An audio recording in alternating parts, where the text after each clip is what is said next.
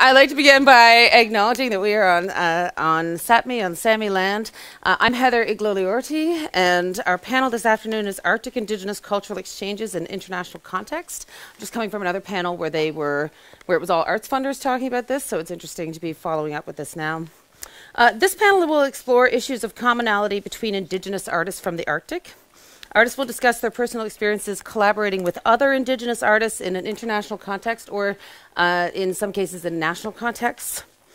How our shared histories of colonialism... Oh, this is the text that was like translated from English to Norwegian and then back to English. I won't read it because it's gibberish, basically. What I will say is that in Canada...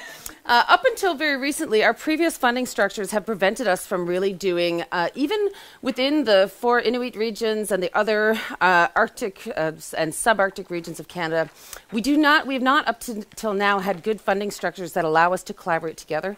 The Canadian Arctic is the most expensive place in the world to travel to. Pond Inlet tickets can be between $35,000 and $5,000 for just to go to another place in the Arctic, let alone to get south. For me to go home to Nunatsiavut, flights are, if I book early enough, it's starts around $1,100, and that's a 2-hour flight. You have to make more than one trip, but as the crow flies, it's not even that far away, and they can be up to $2,500, and that's in the subarctic, like it's fairly south. So Iqaluit, which is the major center, flights are $1,000, $2,000, $3,000 depending on when you book. So it's extremely expensive to do collaborations even within our own Arctic. To get people out of our Arctic and into other parts of the Arctic is also extremely expensive. And we've been really limited in our ability to do international projects as well because of the great geographic distance, but also because our funding structures had previously not been set up for this way. We're very fortunate now to be facing a new strategic plan from the Canada Council for the Arts. And we look forward to the capacity building and the ability to work more openly and more collaboratively with our neighbors all around the circumpolar world. I am just going to briefly talk about, I'm not even going to really talk about it, I'm just going to very quickly go through a project that I recently did just in October called Inuit Blanche. I would like applause for the title.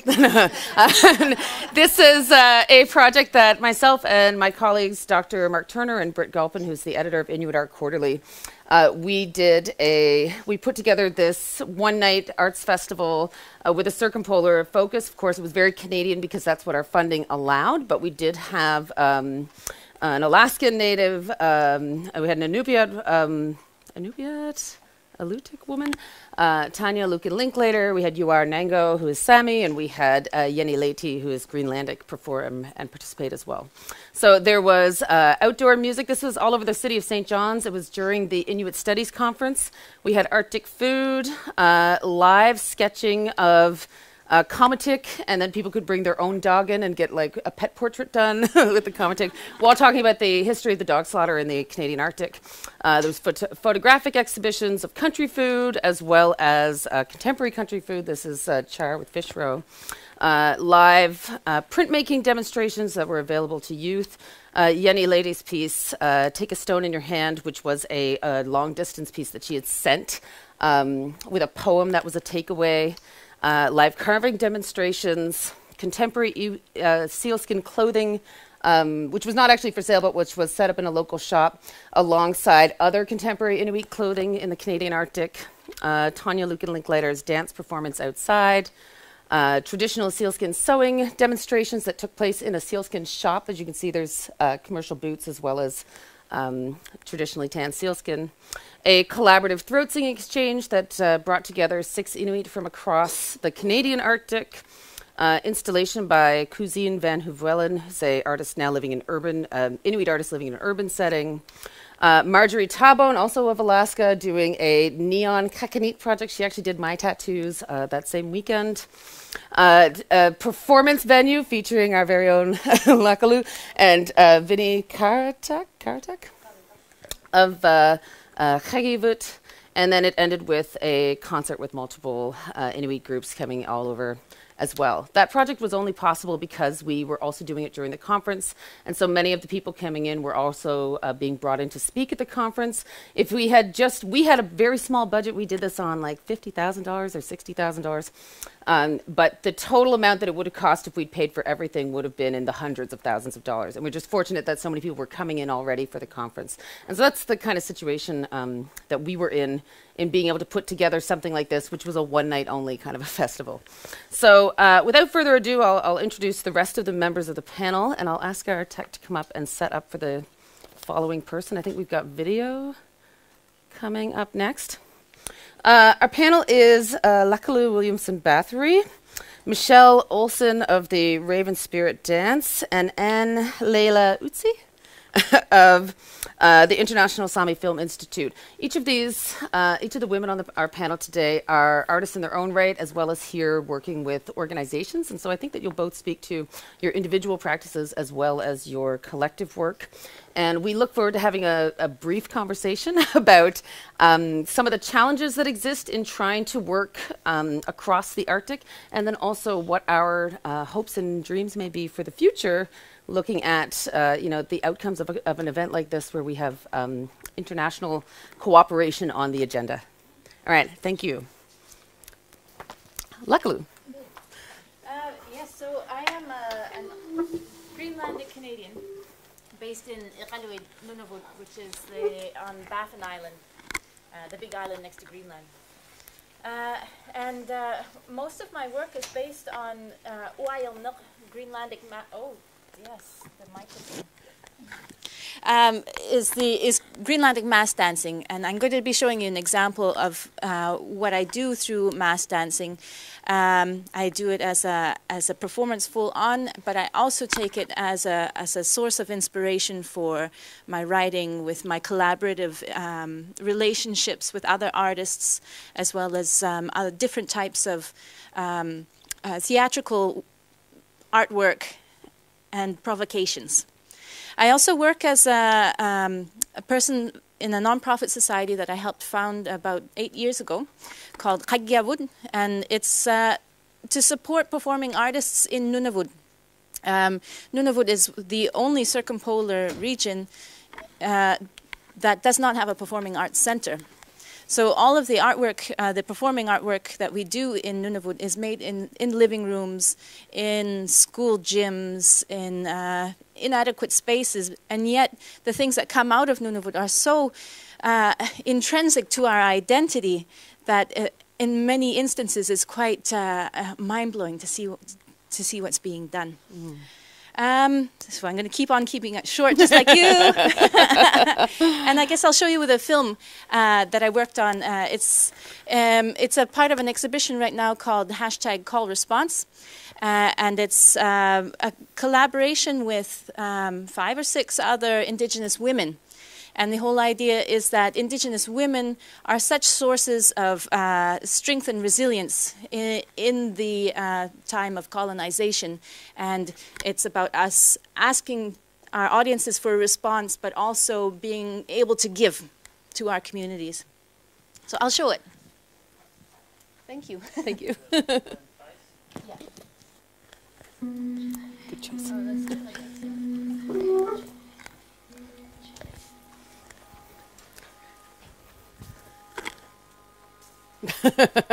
Ooh, that did a lot. Did that help? Maybe. There we go.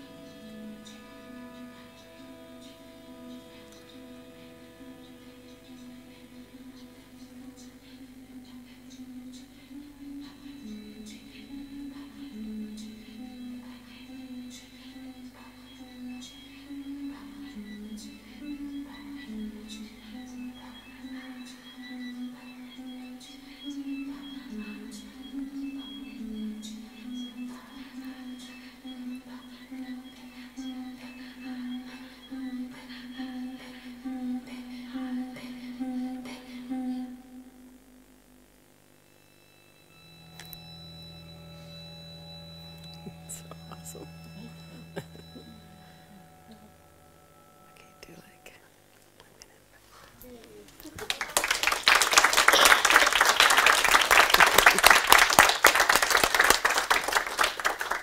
Thanks for watching. But yeah, so that's an example of the kind of work that I do. We are so stereotyped as Indigenous people and as Inuit and as women. And it is so important to be able to physically peel off all of those layers so that I can dare each one of you to look and appreciate what it means to be of the land. So I'll pass it on. Thank you.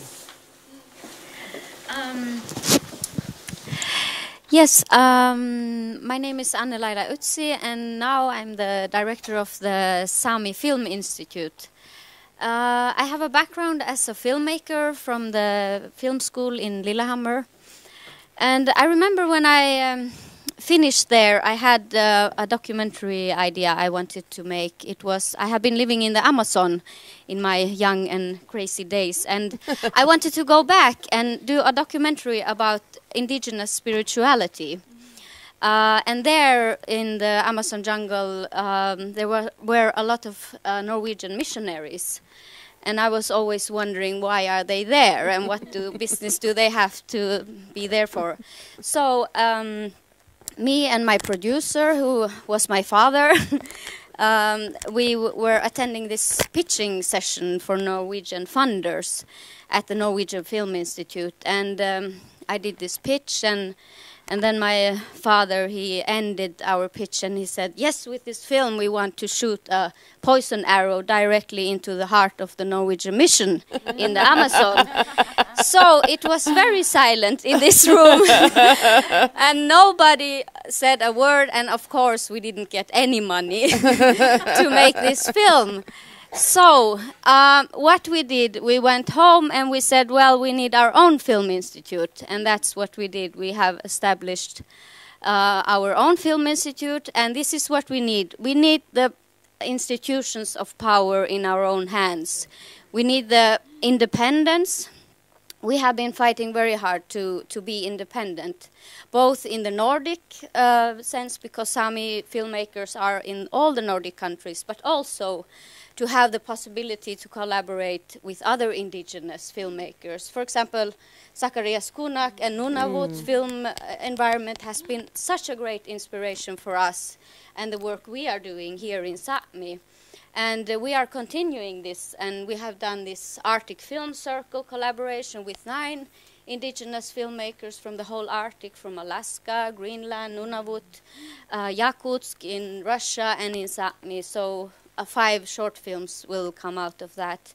And this project is a very good example of the power of the collaboration and the cultural exchange, because when we can sit together and go directly into the subject without having to explain everything, then fantastic things can happen.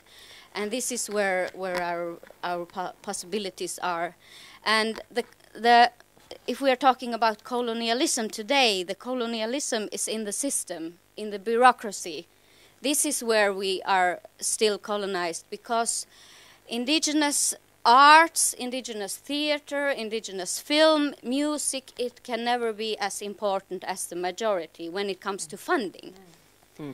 So this is where we have to change the whole mindset of the majority system, and that is a very, very big task. But we have to start there, and we have to build our own independent institutions and take the power and fight for our independence, and that's where the amazing projects will come from. So, yeah.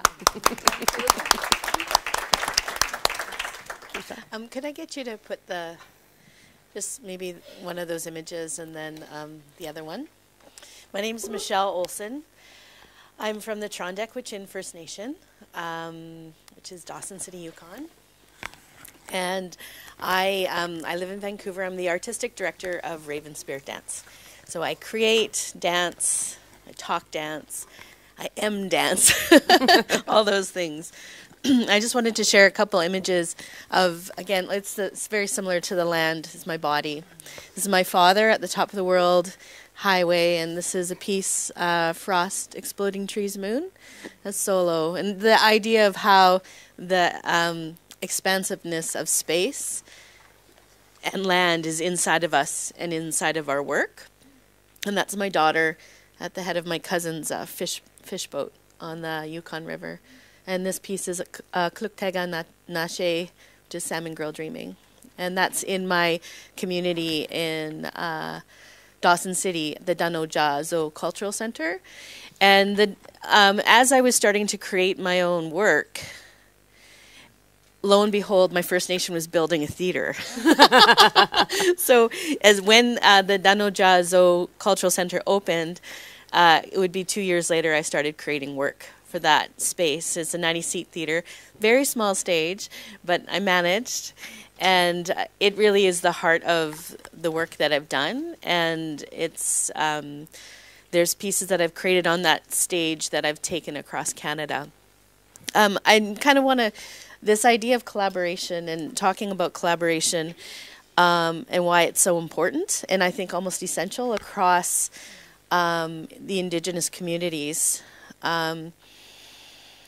Because there's a lot of, so the words that I've been hearing the last couple days are, and someone mentioned it this morning on the panel, that we're resources,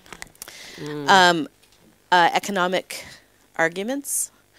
And I think that in a way, sure, we should, like we could have that conversation, but do we always have to have that conversation? And do we always frame it that way? Because when we talk about resources, we talk about consumption. When we talk about consumption, inherently the status quo is like knit right into that, and colonialism. So if we talk about, you know, our culture as a resource or ourselves as resources, that means that we can be consumed. And I think to flip it, like when you come to see a piece of work, a performance, ideally you pay for a ticket to go and see something, and you consume it, right? It's a transaction. And when I've worked with, I have an elder and a very close friend, he's West Coast, a Squamish First Nation, Bob Baker, Sapaluk, and he talks about witnessing. So that's the flip of it, that we witness. You come into the space to witness the moment, and that event does not happen until it's witnessed. So that changes the whole sacredness of our being together in the room and doing the work in the room. And I think also too, it shifts when we are able to, so that's a shift in worldview, right? You walk into a theater space and you shift your worldview, then you shift the way you're able to receive and give and talk about things and make decisions about things. It was really interesting. I had this conversation with some storytellers, and we were talking about how worldview changes where you put the periods and changes where you put the commas. And it can mean all the difference, especially I'm sure writers in the room know that. Like where you decide to have a full stop and where you decide to kind of glide over the thought or the image. So the idea of, in the script for today was shared histories of colonialism and resistance, that's what the collaboration, that's why we collaborate. And I think potentially, sure, but I think once you get into, it's about creating safe space with each other.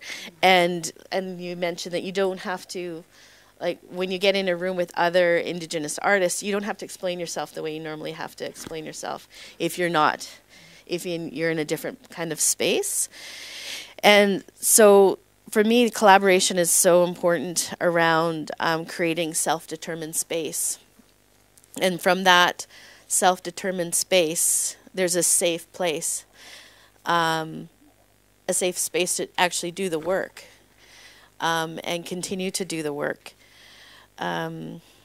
There's certain things that we've done in our, like working across Canada, where we sing ourselves in a rehearsal process. So the song is our transition into the work, and we sing ourselves out. And so we are able to leave the outside world to come in, leave the rehearsal world to come out. We feast our ancestors, so a lot of projects, we have to make sure that we have a day where we have a lunch and we share food, but we also have a spirit plate, and that plate is put out into nature. And there's these things that are kind of underpinnings of practice that I think can really shift a lot of things. I'm working on it's called Confluence, and it's with a group of women from all different nations across Canada. And it's about just getting into the space and that confluence where two rivers meet, right? And how these different rivers meet and turn into this larger body of moving water. And in that process, we've been talking a lot about and moving together and creating the space to collaborate. Lots of tears. I find when you first always cry. We always know the first 2 days will probably be cry just because it's so hard to get to that space. You work so hard to get there. But I would like to share with you just the first 2 minutes. That I have a longer clip. It's a 20-minute video about our process, and I can give you the YouTube address after. But yeah, if you can just press play, and this is how we open. Oh, thanks. I got it.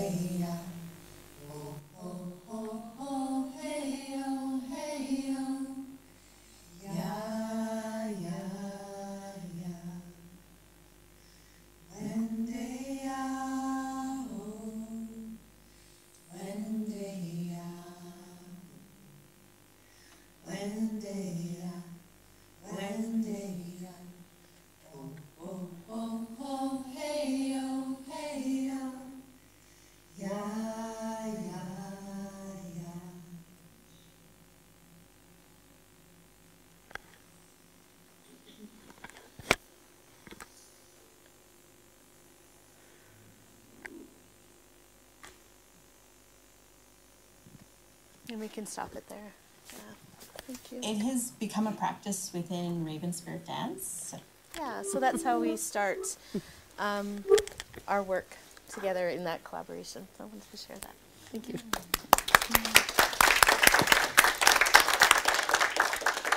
All right, we actually have a whole 10 minutes that we can engage in a conversation together.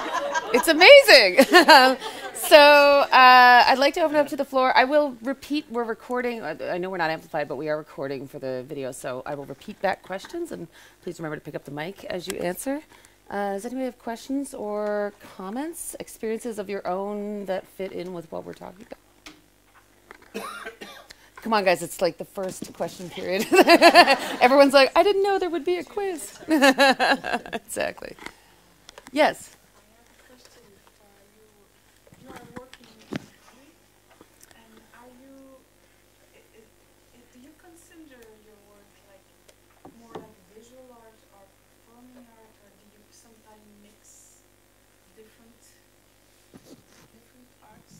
the question is if Laakkuluk considers her work performing or visual or some kind of a mix.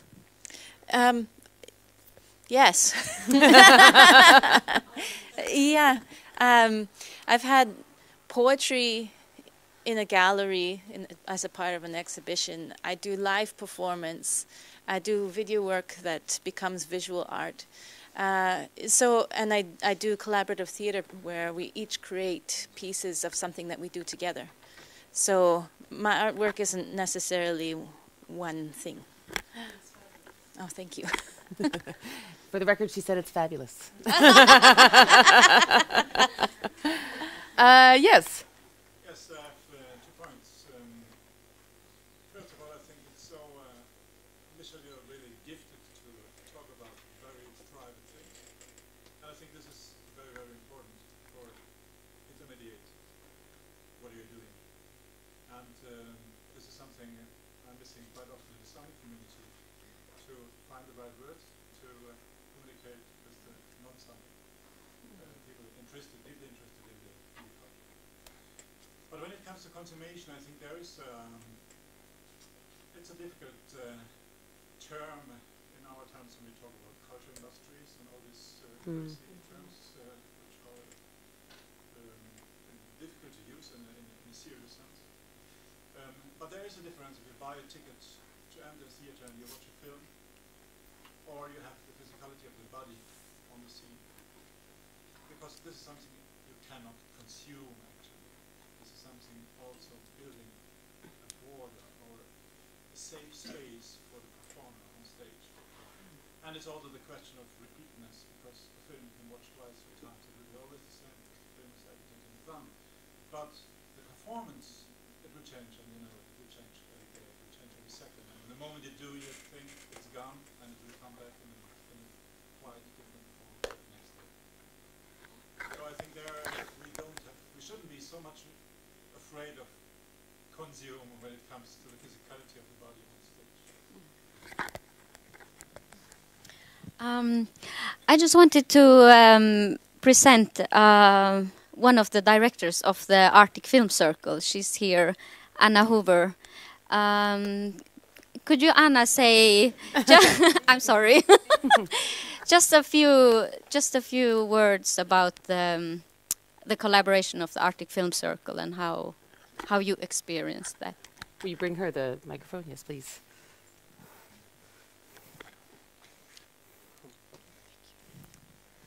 I don't want to stand with my back to anybody. So yes, I had the joy and honor of being part of the Arctic Film Circle, and it came with challenges. There were 9 of us, and we came from all different parts of the north, and we had to agree upon one story that we were all comfortable with adapting to our region. And we didn't have much time to we didn't have like a week to just get to know each other, you know. We had 3 days, and they were very long days, and 12, 14 hours.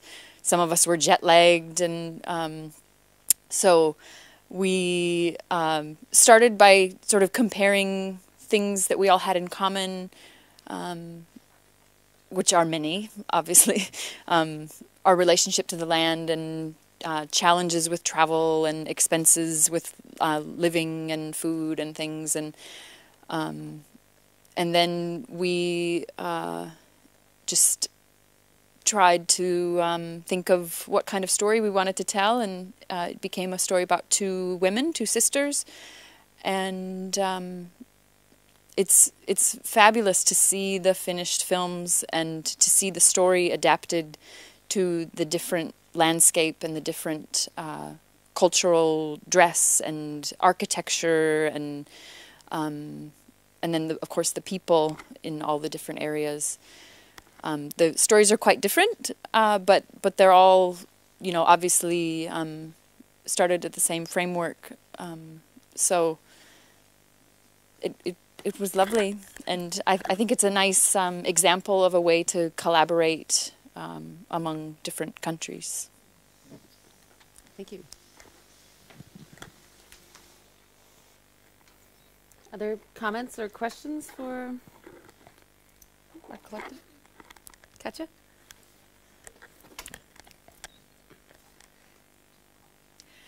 We had a lot of political talk yesterday. It's not loud, you have to speak up. We had a lot of political, we listened to a lot of political speeches yesterday.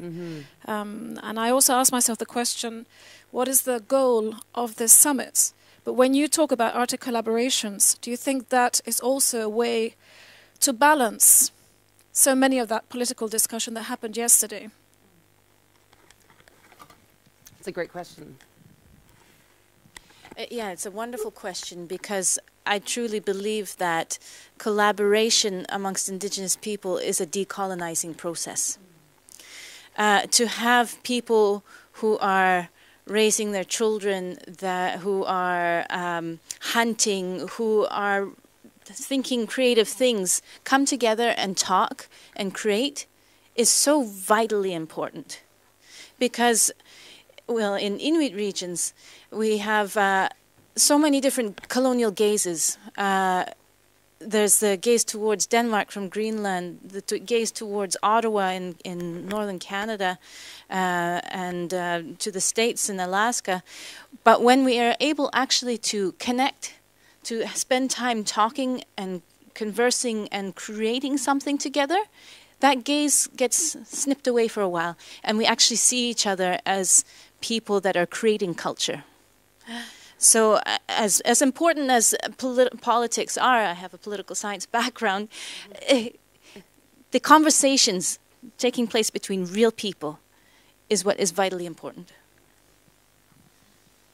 Yeah, just a small comment on that also, because like we have been building our own institution, and what we have seen that has been really, really important is that it goes hand in hand, the building of the institution and taking the power there with the creativity. For example, in the Sami film industry, we have now a very successful Sami feature film, the first feature film of the new generation, Amanda Kernell and Sami Blood, which is about the colonial history in Sweden and this Sami girl running away from herself and her Sami background. So it's really important that it goes hand in hand, the dialogue with the politicians and the funding, but we also the talents and the creative forces. That's where the power is. Yeah. It kind of reminds me a little bit of what you were saying yesterday about Prime Minister Trudeau giving the building over. Oh yeah, the so that building. Yeah, so this idea of it's like the impulse that happens in the room when the gaze is gone, or you can really feel the connection. Like that impulse turns into a sequence, which turns into a structure, which turns into the infrastructure. And I think part of the whole frustration sometimes is that infrastructure is laid upon this and can stifle what the actual trajectory that this kind of work can take us, and how it needs to be supported. Do you want to talk about just that? About the building? We had that conversation. What was I saying about the building? Well, you just said, well, it was the old U.S. It's the old American embassy. It's like very colonial architecture. Yeah. And it faces, but I mean, the agency in it is that it is the building that directly faces our parliament. So that's interesting. But the building itself, like, it's going to be given to Indigenous stuff. I don't know. Indigenous it's pretty people. vague so far. But what it will be. They just said it was just an announcement yesterday because it was National Aboriginal Peoples Day, which our Prime Minister did change to Indigenous Peoples Day, which is good. Mm-hmm. And he made the announcement that it was going to be an Indigenous space, but we don't know what that means yet. Yeah. So, and I think that's interesting, because that's going to pose a lot of problems, because ideologically and philosophically, it's probably built on a lot of different ways of seeing the world. Well, the canoes are gonna All Yeah. There's a question? I say something about, there is the Inuit Circumpolar Conference, which represents,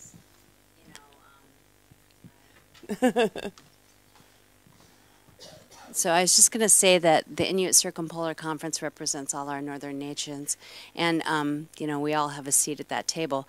I do know that they have some artistic component, but they are a political machine, and I wonder if there's some way that we can, you know, work with them. And I know that Laakkuluk, is that her name? She's not in here right now, but the chair of ICC is at this meeting, and she did speak briefly yesterday, or was on the panel yesterday. But I think that's one way to try to, you know, I think after we leave this place, we should, I'm not on Facebook, but we should figure out some way to, you know, be connected and create, you know, this, keep this conversation going. So that's just an aside. Yeah, you know, like it's a very Western style of, I have a microphone. It's a very Western style. I've got this thing of you know, classification to keep political structures separate from educational structures, separate from arts institutions, and you know, I think that that hopefully in the future the ICC and other organizations like this will take more of an indigenous approach, which is a holistic approach to understanding how culture and language is our politics, is deeply embedded in our structures, and should be a part of our legal processes, and it's a part of all of that together. And so I think that I'm very grateful that there is such this strong and sort of equally weighted, you know, one political day, one arts day in this conference, because I've certainly attended lots of things where the arts are the window dressing for the political or like the mining interests or what have you. And so I think it's good that we have this amazing group of scholars and curators and artists together who are talking about this critically, because I do feel that I can already feel that there are connections coming forward that are going to proliferate, you know, with it or independently from these the political spheres that brought us together. Any last questions, or are we at the end, ready for coffee and tea? All right, Nakumli, thank you, everyone. This is great.